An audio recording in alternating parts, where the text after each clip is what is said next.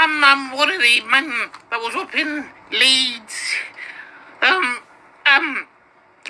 People want to know why we were attacking those police cars. Well, I'd fucking tell you, fucking listen to me, I'll fucking tell you.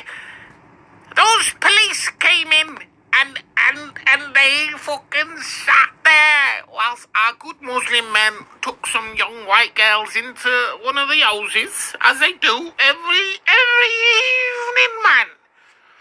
And they teach them the word of Allah. And they teach them the word of Allah, and those young white girls, they come out. And they're blessed by Allah. And these police officers said, you know what, we're going to sit here, we're going to draw a picture of Muhammad. I don't know, I don't make the rules, I don't understand what's happened. But we had to show that we're assimilating into the English culture.